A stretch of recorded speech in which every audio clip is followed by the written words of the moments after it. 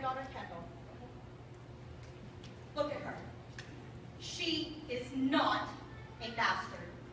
I take offense to what you have said. She is the future of this school district. Look at her. She is why we are here tonight, for our students. It's time that this board start putting our students first. She and every other child in this district, every child of every school, of every tax-paying citizen and every voting citizen deserves the best education that we can give. Mr. Chain, from the bottom of my heart, we thank you. I have worked with you for many years. I know your reputation. I know you work for our students.